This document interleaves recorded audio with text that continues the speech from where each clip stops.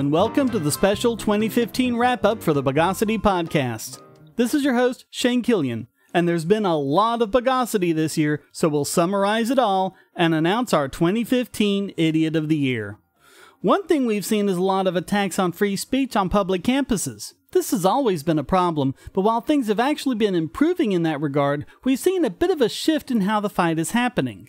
Generally, as administrators have become more allowing of free speech, more and more students have been protesting speech that they don't like. As Robbie Sove of Reason Magazine has summarized, recent surveys of student and faculty attitudes towards free expression and the state of affairs on campus suggest that some members of the campus community are eager to squelch speech that offends them. So he asked several activists what they thought of this. Here's what Christina Hoff Sommers had to say, quote, "I have never seen anything like what is happening today. In the past, students who disagreed with my critique of hardline feminism would either ignore my talks or come to spar and debate. Today, they organize boycotts. Why? Because I might give them PTSD. Campus activists organized safe spaces where students could flee if they were panic-stricken by my arguments. Angry flyers were pasted on the walls. Free speech does not mean hate speech. There was yelling and hooting throughout my talk. When a kindly philosophy professor stood up and urged students to be civil, he was jeered and mocked, and someone in the crowd ordered him to sit down. Though I was not censored or silenced, the students' antics did create a hostile environment for free expression. Such antics, and worse, are now common on campuses throughout the country. College deans, earned on by student safe spacers, risk-averse attorneys, and officials in the education department have formed an axis of oppression. Together, they are quietly amending the Constitution and creating their own definition of harassment. They are replacing the First Amendment with their own little codes and guidelines. Freedom of expression is being eclipsed by the right not to be made uncomfortable. Due process is treated as a barrier to justice rather than its essence. Armies of gender apparatchiks are monitoring and policing speech, ideas, humor, sexuality, even clapping. Orwell's Junior Anti-Sex League has set up shop right in our midst." Here's what Angus Johnston had to say, quote, "The more insidious attacks are the rhetorical ones, in which students' advocacy of their own views is condemned as censorship of others. It is not censorship or silencing or totalitarianism to shout at a professor or to call a fellow student racist or to demand that a university president resign. It's speech. Robust, vigorous speech that falls squarely within the best traditions of political dissent and student protest. That so many self-proclaimed free speech advocates fail to understand that is deeply disappointing." Samantha Harris, quote, "Policies that are not necessarily restrictive on their face can still be applied in a restrictive way, which is another problem we see happening on campus. Particularly when the federal government's unprecedented intervention in the university's handling of sexual assault and sexual harassment claims. We have seen too many universities investigating and even punishing clearly protected speech, including the germane speech of faculty in the classroom, under the guise of addressing harassment. With regard to student attitudes about speech, it's also a mixed bag. On the one hand, this fall has brought a great display of students across the country exercising their right to protest and demonstrate. And yet, too many of these same protesters have been issuing demands that, if met, would undermine others' right to free speech, such as the Amherst protesters' demand that the college punish students who posted All Lives Matter posters. Anecdotally, it does feel as though FIRE encounters more demand for censorship coming from students themselves than we did when I first started FIRE 10 years ago, when censorship seemed to be driven more by administrators. And finally, Jane S. Shaw, quote, "Public universities come under the aegis of the First Amendment, and when they violate it, they don't have a leg to stand on. Private universities don't have to meet that standard. They are more like private businesses in control of what goes on within their walls, but bad publicity does hurt their reputations." Unfortunately, most students 18 to 22 years old are not very thoughtful about free speech. The term free speech sounds good, hate speech sounds bad, and most students don't understand how prohibiting something bad can undermine something good. Add to that the pervasive effort to protect selected victims and throw in some weak-willed administrators, and you have the situation that's been in the news in recent days. But most faculty recognize the importance of free speech. Along with the publicity, they will help campuses calm down and restore what freedom has been lost. I'm not as confident of the administrators, however. Eric Posner even got biggest bogon emitter for saying that college students are children who must be protected from bad speech.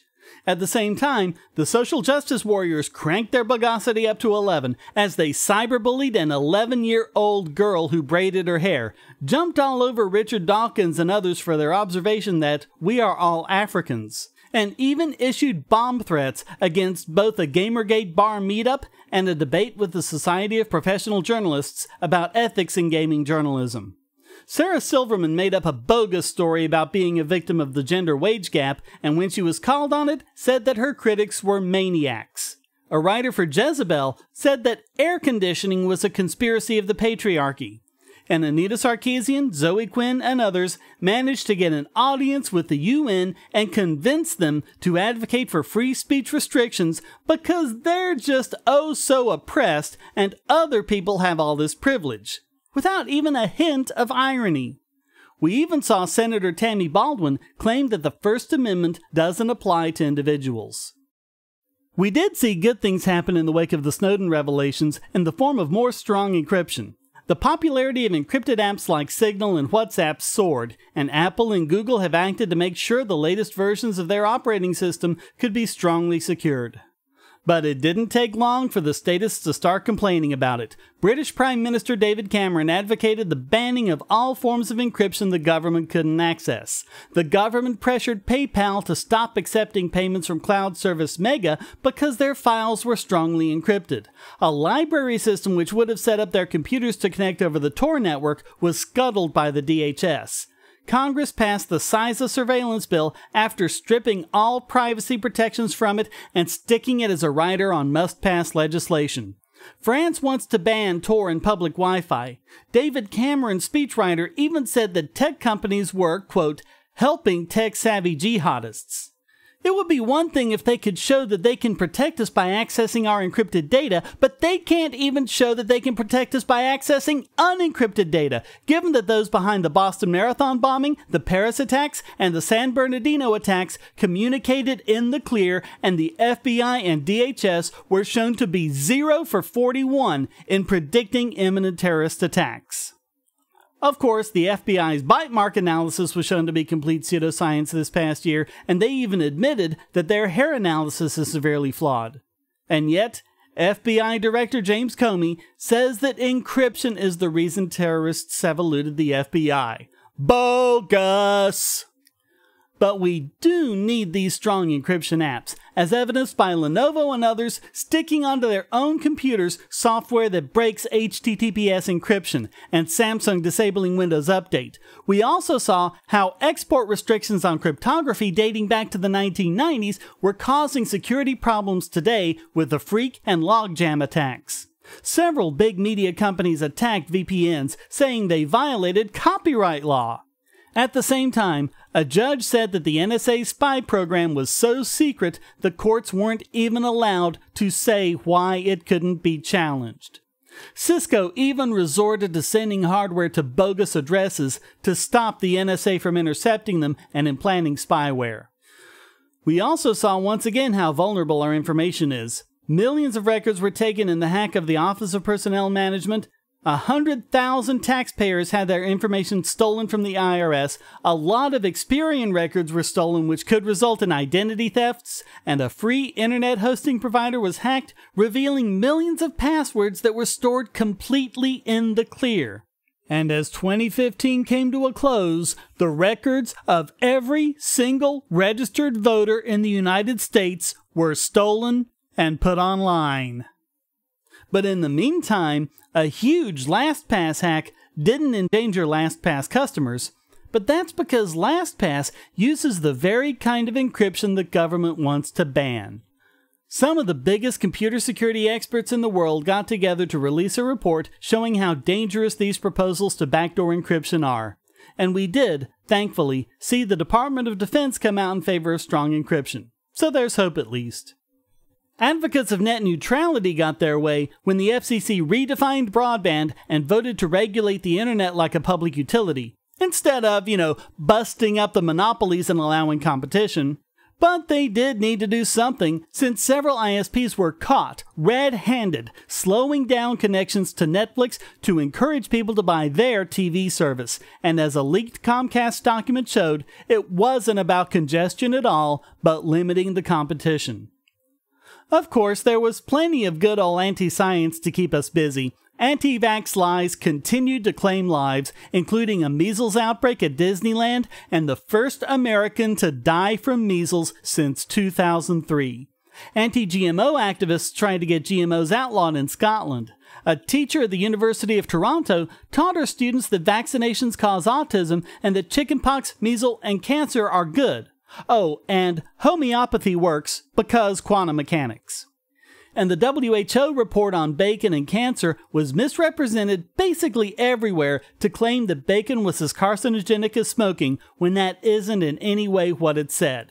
And there was all the misinformation about e-cigarettes, from anti-vax level fear-mongering about formaldehyde, which wasn't anywhere near a dangerous level and only present when the temperature was turned up so high the vapes tasted horrible, and a Connecticut crackdown on e-cigs that was deemed to be not quite enough by pundits who say they're just as bad as tobacco smoke, which they absolutely and objectively are not, nowhere near.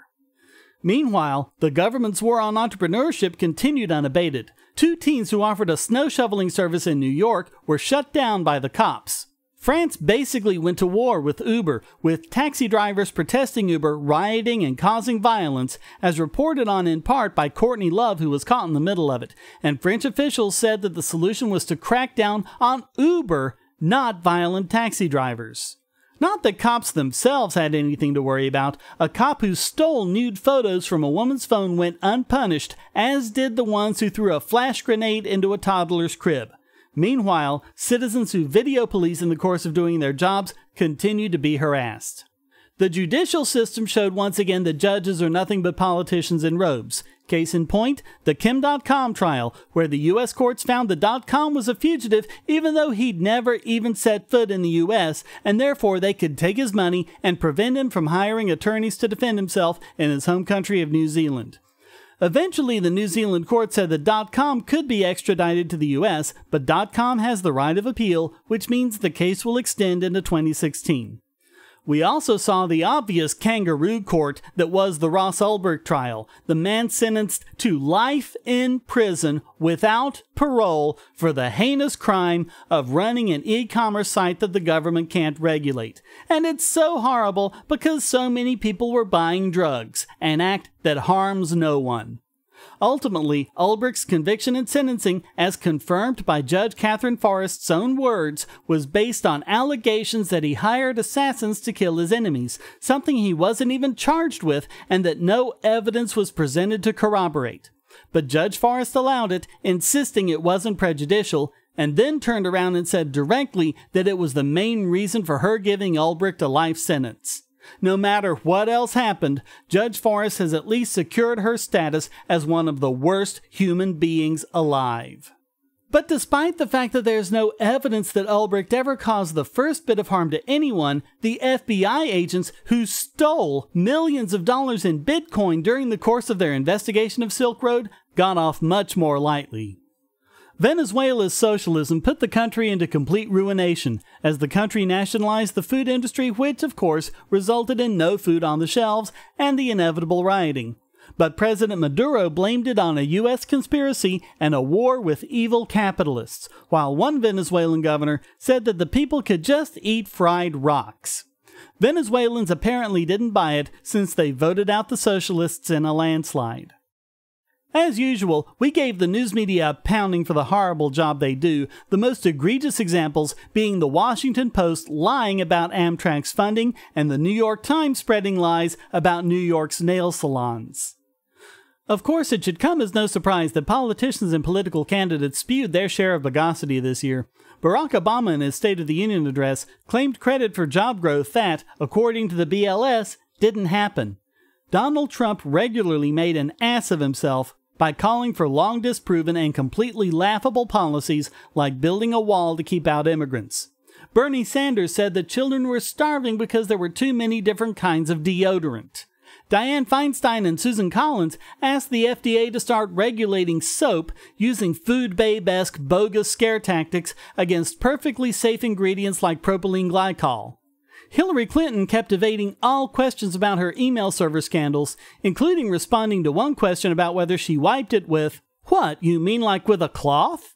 She also lied about charter schools only taking the best kids, and she called out the gig economy with the horrible realization that more than 1 in 3 American workers are freelancers, and saying how horrible it was that people could easily work for Uber.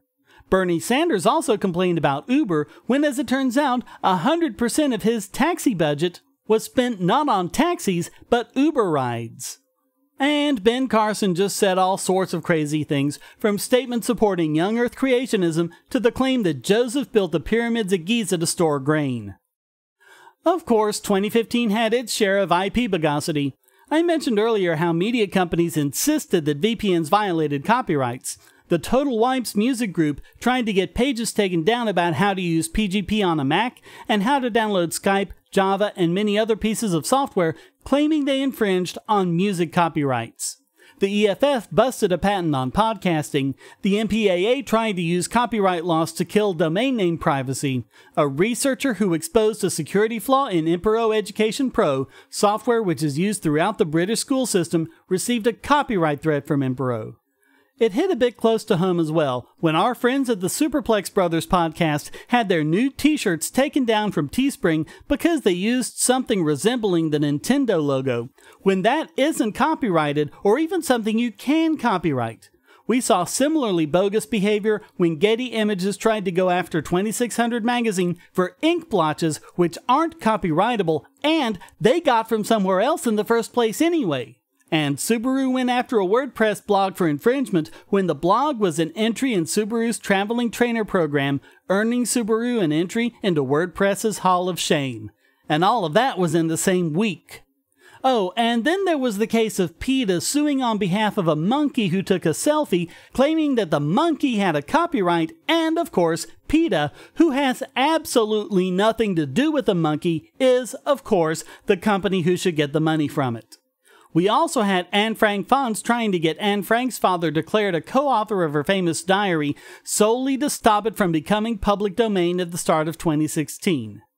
We did have a few bits of good news, though. Google Books, which makes a lot of copyrighted books searchable, was affirmed as fair use by the courts. The laughable copyright for Happy Birthday to You was taken from Warner Chappell, although unfortunately not declared fully public domain. And a judge said that it's okay for people who aren't pirating content to bypass DRM.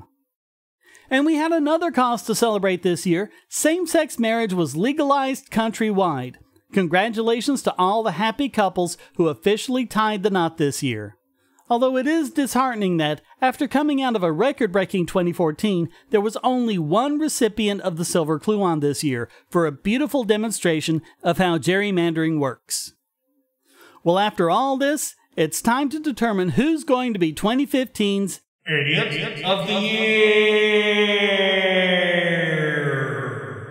Let's see who you nominated.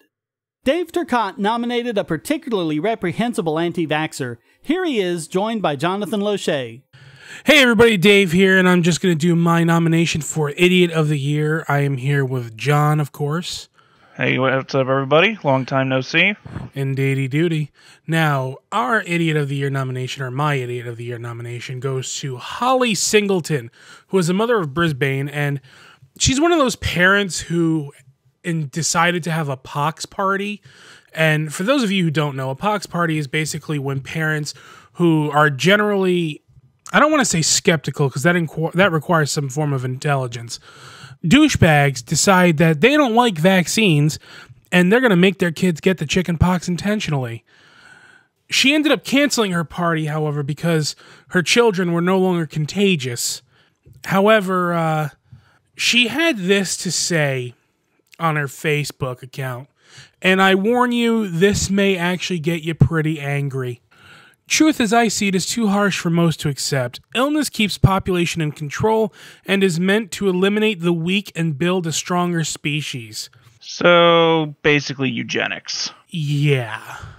You know, normally the typical anti-vaxxer is just kind of like scared for the safety of their children, even if they're not, showcasing any kind of intelligence. Usually the average anti-vaxxer is at least operating under a sense of fear for their child's safety, even if it's completely misdirected. This particular person, on the other hand, is more than willing to put her and other people's children in danger just because. Yeah, I mean, this isn't almost Idiot of the Year, where this is just pure evil, in a sense. I would agree. This is just pure evil bullshit. And it's just a complete sense of negligence. And, oh God, thankfully, other people have been giving her shit for this.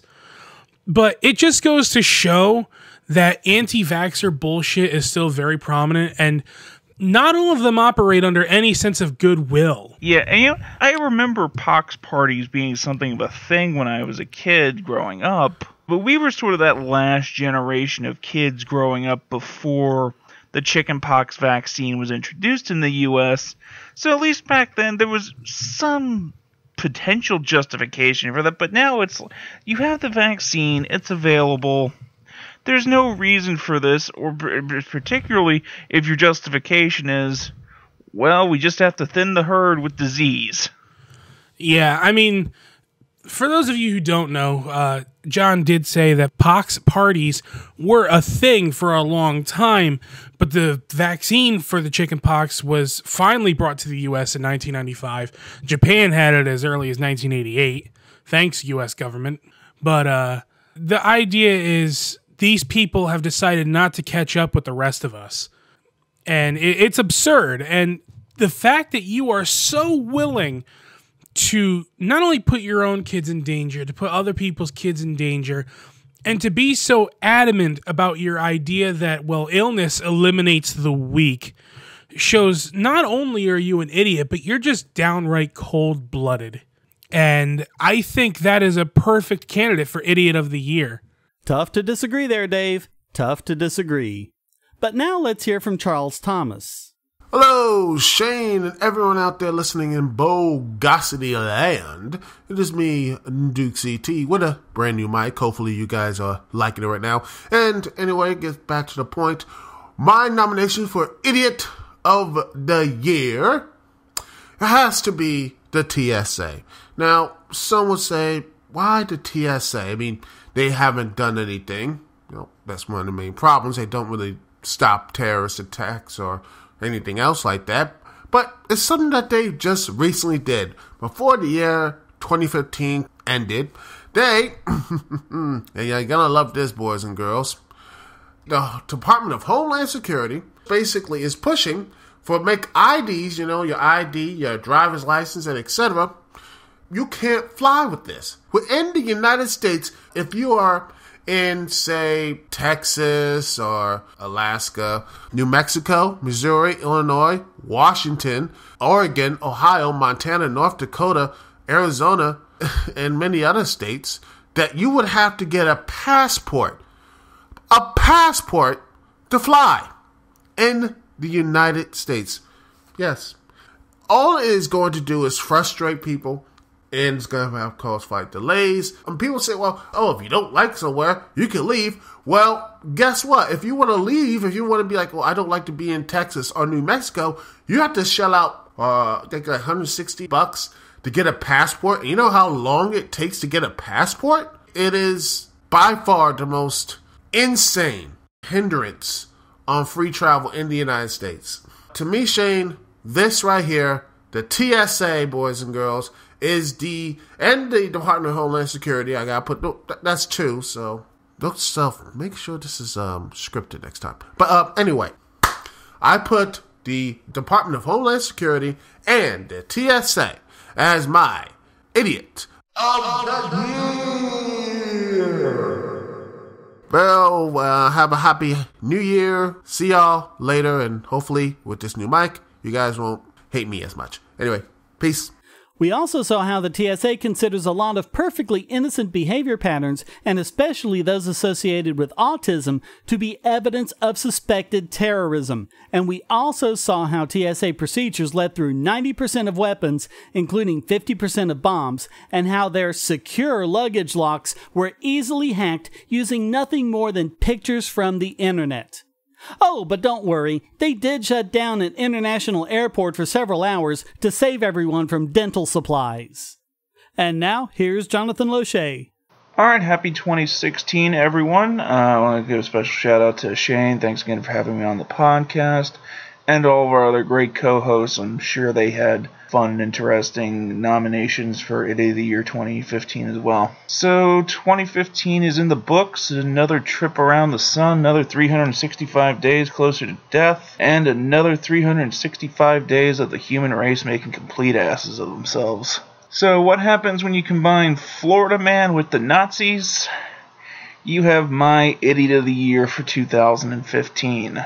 Mr. Augustus Sol Invictus is attempting to run for the U.S. Senate as a libertarian in my home state of Florida. Listeners of the podcast may remember him as the guy who admitted to drinking goat's blood at one point. But there's so much more to discuss. Something that has gotten far less media attention, but I feel is of much greater importance, is that at one point Mr. Invictus openly advocated for a government-enforced eugenics program. From the treatise that is still on his official LinkedIn profile, and what I included sent Shane for as part of the show notes. And I quote, "We have a duty to implement legislation to prevent the births of persons with mental retardation, inheritable diseases, severe physical handicaps, and psychological disorders. In other words, we have a duty to implement through state legislation an official eugenics program." Pretty cut and dry right there. Now, since then, Augustus Sol Invictus has added a half-hearted retraction to this paper, but that was only done after much criticism was levied at him from both members within the Libertarian Party, various media outlets, and just folks with plain common decency.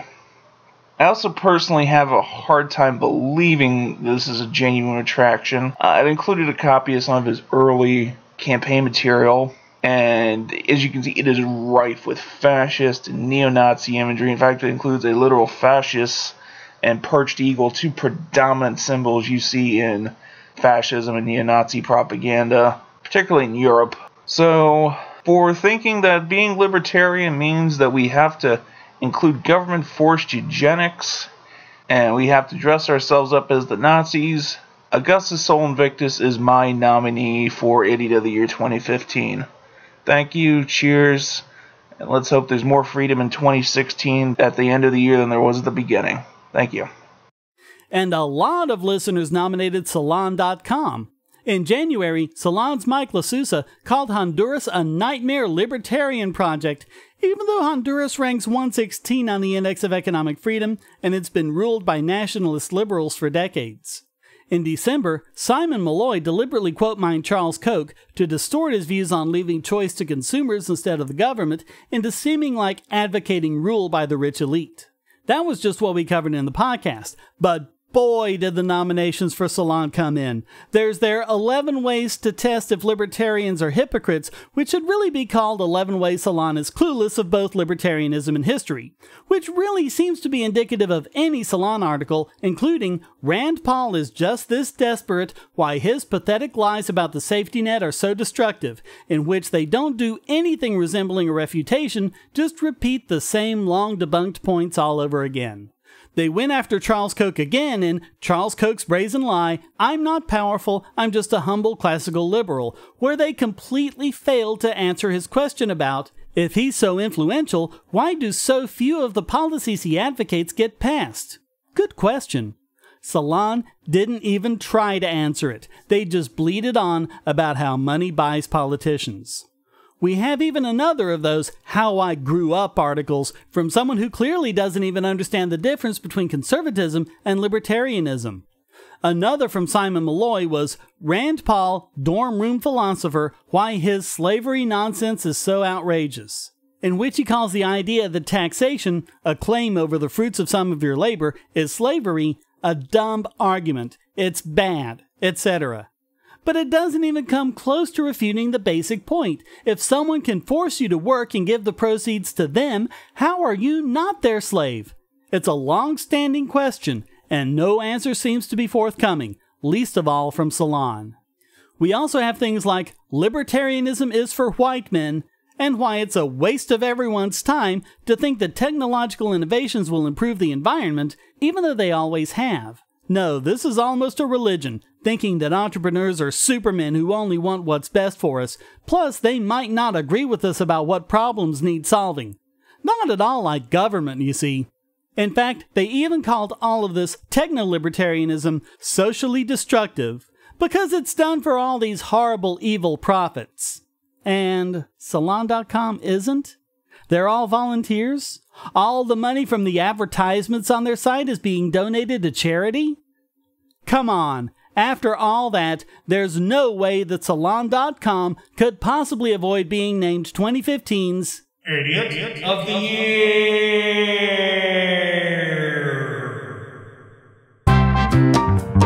So that wraps up this and edition of the Bogosity Podcast, and another year of being bewildered at Bogosity.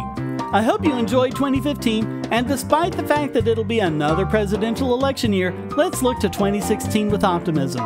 Thanks to my co-hosts, thanks to everyone who contributed to the podcast, thanks to all of our donors and patrons, and above all, thank you for just listening. We'll be back on January 11th for the first official podcast of 2016. Until then, here's a quote from Clarence Darrow. You can only protect your liberties in this world by protecting the other man's freedom. You can only be free if I am free. The Bogosity Podcast is licensed under Creative Commons Attribution Non-Commercial No Derivatives 4.0 International License.